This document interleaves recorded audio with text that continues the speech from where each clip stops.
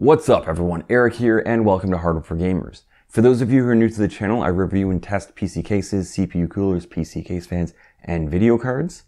In this video, I'll be showing you my teardown of the Gigabyte RX 6650 XT Eagle. Plus, I will be redoing the temperature testing to see how good the stock thermal paste and stock thermal pads are. And finally, I'll be tuning the card to get the best performance possible while keeping temperatures in check. I will be showing both temperature charts and some game charts to show you what's actually happening. Now, if you did miss or want to see my full review of this card, there will be a link up there as well as a link down in the description. Otherwise, on to the teardown.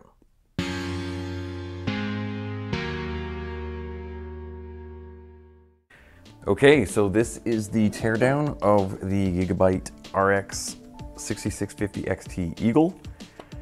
Sadly to say, this is my second time doing this because the camera was horribly out of focus last time I did this, so all that was completely worthless.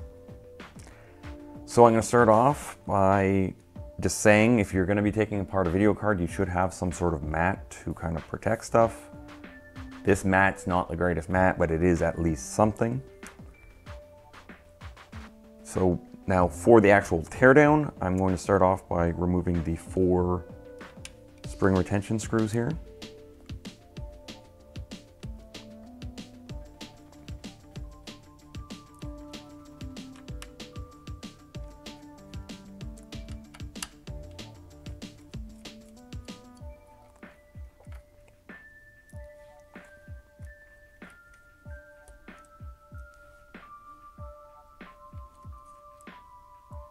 And Gigabyte did do an okay job here. It doesn't say warranty void if removed. It just says Gigabyte on these, on that little sticker there anyways.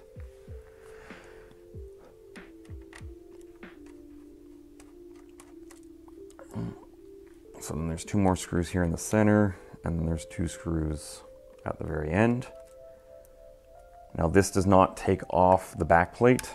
There's 4 more screws on the other side that have to come out before you can remove the back plate. And these 2 screws and these 2 screws are different.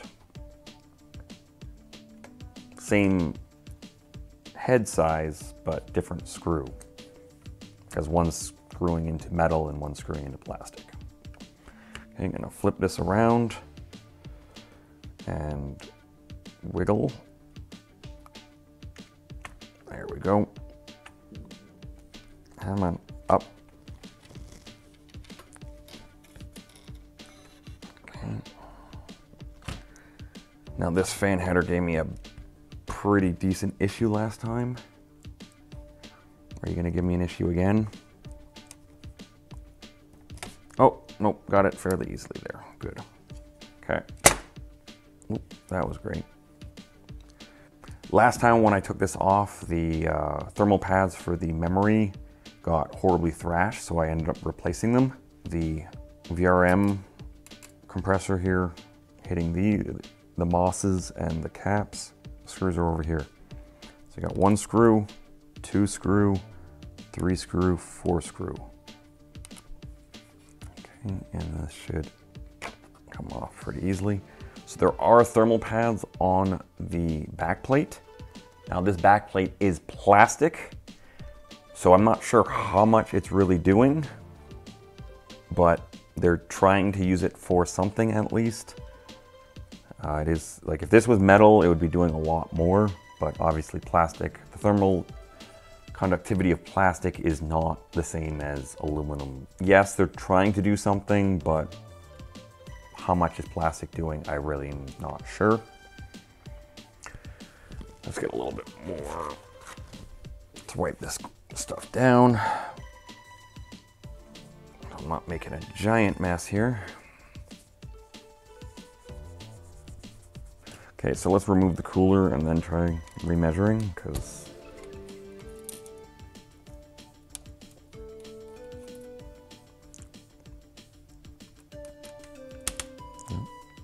there you go.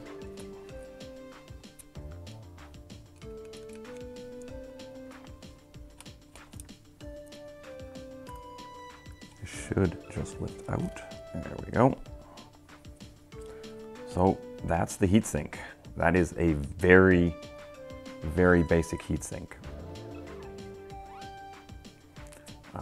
So let's, I guess,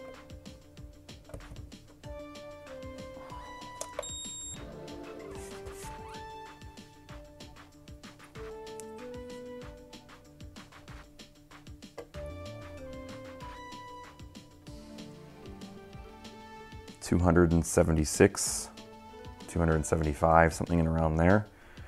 So that's really not a very large heatsink for a GPU. I suppose it does kind of go towards of how efficient the 6650 is.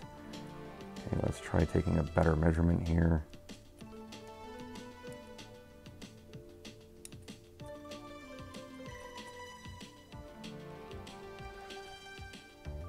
So yeah, 6 mil, they're actually coming up to be 6.17, or that one is anyways.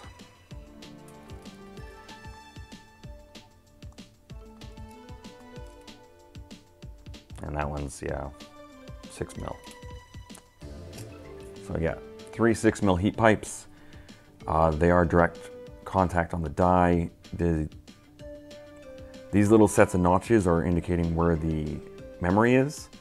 So this set of memory does get the heat pipes to do something for the memory. This one is just being set up by or cooled down by the actual aluminum plate. And this is aluminum, like, yeah, that is aluminum, which is good to see. Aluminum is much better than stainless steel. So this is all aluminum, which is nice, actually. Let's take a look at the fans. So they are daisy chained into one header. So the center fan does spin the other way, which is Gigabyte's little wind force, whatever. Let's take out one of these fans and take a look at it.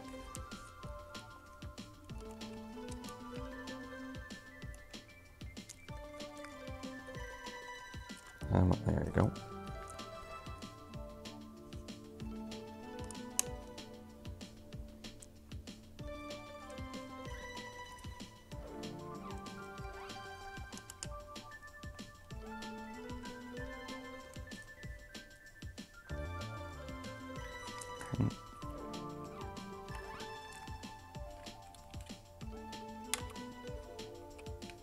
Okay, trying to spin this around so we can actually look at it.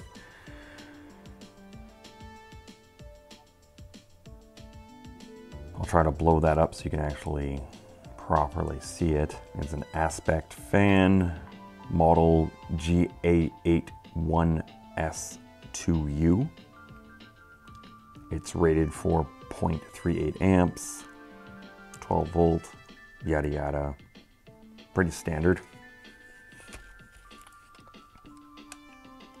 Let's put that back in so I don't lose these screws.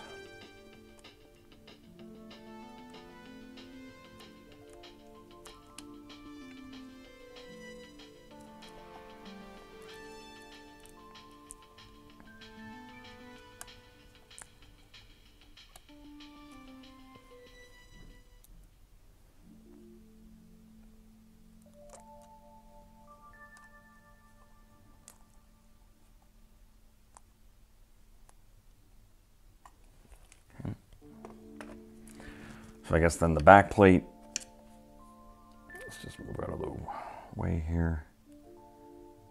It's plastic, really nothing special about it. I'm really not sure, like the back of this does get very hot. So these are transferring the heat into this. Now, if you have some fans blowing some heat or blowing some air over the back plate here, it will help, but not that much, I'm quite sure. So this is a 1.5 millimeter pad, and this is a 2.5 millimeter pad. And then coming back around to the PCB here, I just want to clean this up a little better. So just some very basic information here. I'm sorry for the shit quality here, but that's the best my camera could do from where it was at. So the MOSFETs and capacitors both have a 1mm thermal pad that was on top of them. And from the looks of this, it does look like this is an 8-phase design, with the memory controller being to the top of the board.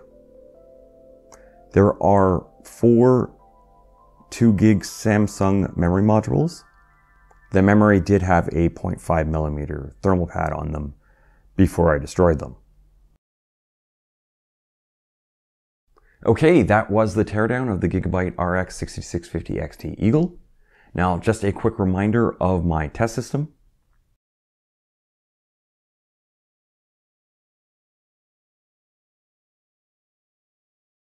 I'll be starting with the temperature charts. I ran these tests with the fans at 40 dBA, which had the fans running at around 2950 RPM. So after the teardown, the edge and hotspot temperatures are within margin of error of what they were originally. So the thermal paste that Gigabyte used is good. It actually matches the MX5 that I replaced it with, which is nice to see. But the memory temperatures went up to 72.5 C, and that's because I had to use my shit thermal pads, because my good thermal pads, or the 0.5mm good thermal pads that I have, I just don't have enough. So yeah, I've already ordered more, and I will have to then switch it out once I get that. But using good thermal pads will obviously help bring down this temperature, which then indicates that Gigabyte is actually using pretty good thermal pads and some pretty good thermal paste. So all in all, there is really no reason to actually take off the heatsink, assuming that there's nothing specifically wrong with the card. Moving on to overclocking or tuning the card, I was able to get the clock speed of the Eagle up 68 MHz to 2550 MHz in my testing, as well as boosting the memory speed by 9%, so from 2155 to 2370. This did bring the power usage up to 156 watts, which had the average edge temperature go up to 68 Celsius, the average memory temperature go up to 79 Celsius, and again that is with the shit pads, and the hotspot temperature went up to 87.5 Celsius. Now, what did all that extra heat and power give us when it comes to gaming performance? Something, but not really all too much. In the limited game testing I did, there was a 5.8% boost to the average FPS at 1440p, and only a 2.4% boost to the average FPS at 1080. I did only retest 4 games here, but I do feel that that 6% boost will be pretty typical across all games. Now, I guess that is all I have for this one. So if you liked the video, please give it a thumbs up. And if you're still watching and you haven't already, please hit that subscribe button and the bell icon so you get notified whenever I drop a new video. There's also the HFG Discord server. It is completely free to join. All you have to do is agree to the server rules, and you then get to see all of my charts. A link is down in the description. There is also Patreon if you would like to support the channel directly. Again, a link is in the description. You may want to check out these videos here. They should be along the same lines of what you just watched. And as always, thank you very much for watching, and see you next time.